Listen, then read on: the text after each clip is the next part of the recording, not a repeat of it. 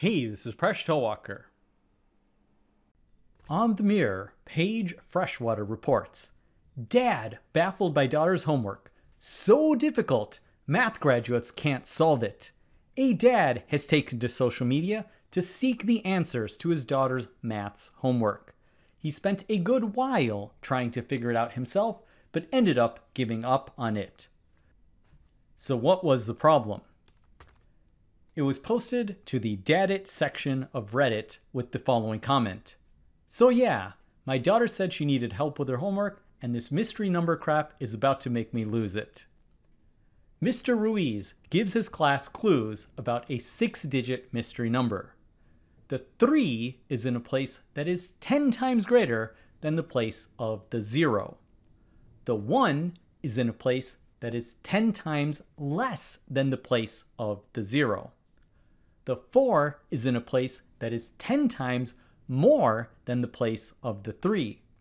The 9 is in a place that is 100 times less than the 1.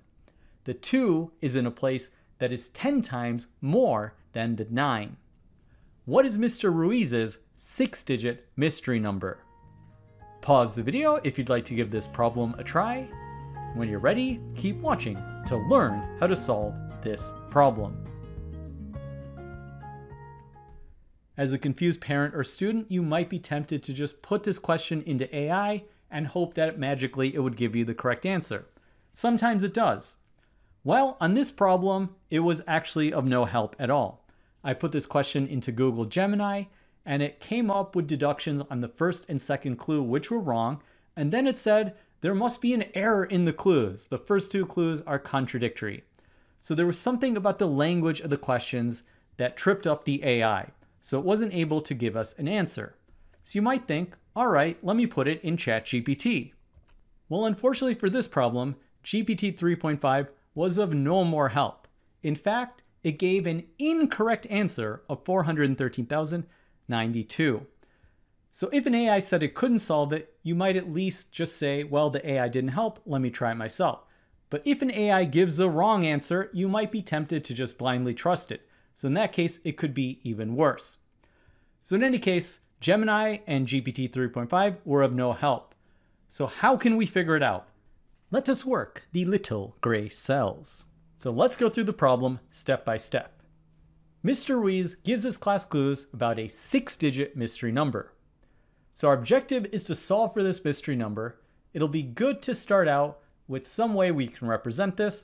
We'll just write out 6 different blanks to represent the 6-digit mystery number. Now we need to know what the 6 digits are that we're filling in these 6 blanks. So we'll go through each clue one by one. So in the first clue, the 3 is in a place that is 10 times greater than the place of 0. So 3 will be one of the digits, and we have 0 is another one of the digits. In the second clue, the 1 is in a place that is 10 times less than the place of 0. So 1 is another one of the digits. Now we already have 0 as one of the digits. We'll see if there's more than one 0. But for right now, we know that we have the digits 3, 0, and 1. In the next clue, the 4 is in a place that is 10 times more than the place of the 3. So 4 will be another one of the digits.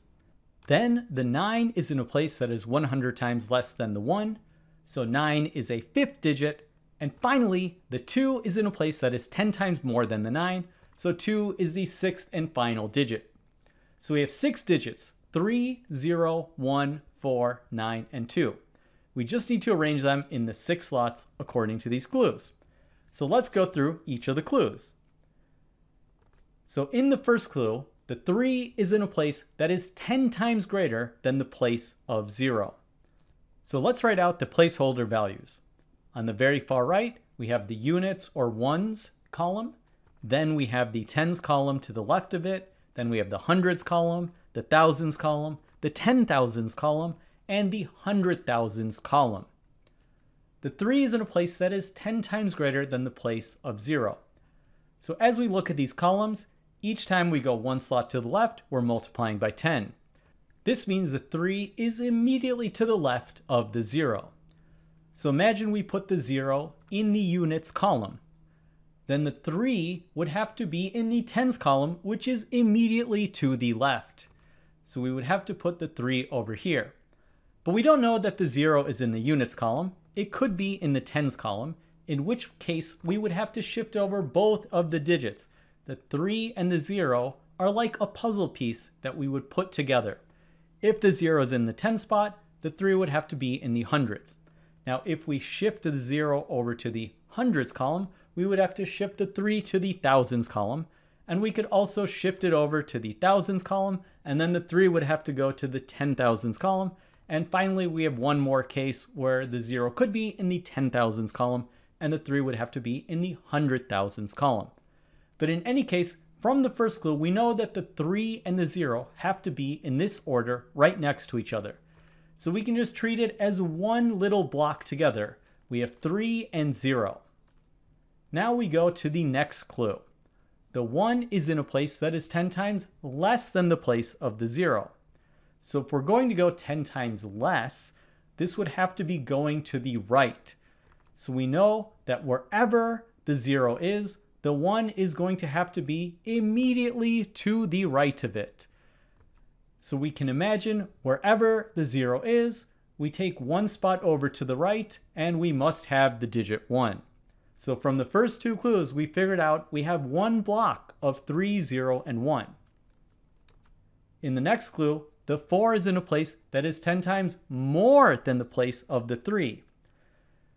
So being more than the 3, it will have to be in a place that's to the left of the 3 immediately. So we can put the 4 just ahead of the 3. We have 4, 3, 0, and 1. Now the 9 is in a place that is 100 times less than the 1. So to be 100 times less will be 2 spots over.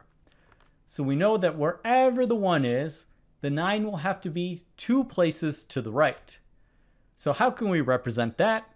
We will put a blank spot to the right of the 1. That'll be 10 times less. And then we're going to need to put the 9 to the right of that. So the 9 will be over here. So we have 4, 3, 0, 1, blank, and 9.